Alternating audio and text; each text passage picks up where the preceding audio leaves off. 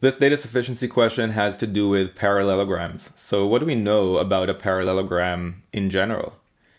Well, a parallelogram is a quadrilateral, right? It's a polygon with 4 sides. And what's special about those sides is they have to be 2 pairs of parallel and equal lengths. So you're going to have 1 pair of sides that are parallel to each other and are equal to each other in length, and then another pair of sides that are also parallel to each other and equal in length.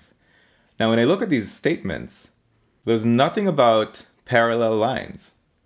So I'm thinking, even if I use both of these statements and draw a quadrilateral that has 2 adjacent sides that are equal to one another, and then the other 2 sides that are adjacent to each other are also equal to each other, does that have to be a parallelogram? Do they have to be parallel?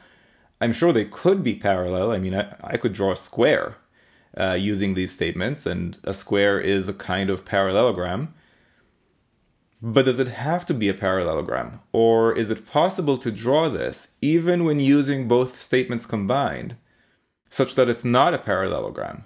And if the answer is yes, it is possible to draw a quadrilateral that matches the descriptions from both statements and is not a parallelogram, then the correct answer is E. If you found this video useful, go to quantreasoning.com for a lot more where that came from. You should also click that like button and let me know in the comments below what you'd like me to make future videos about.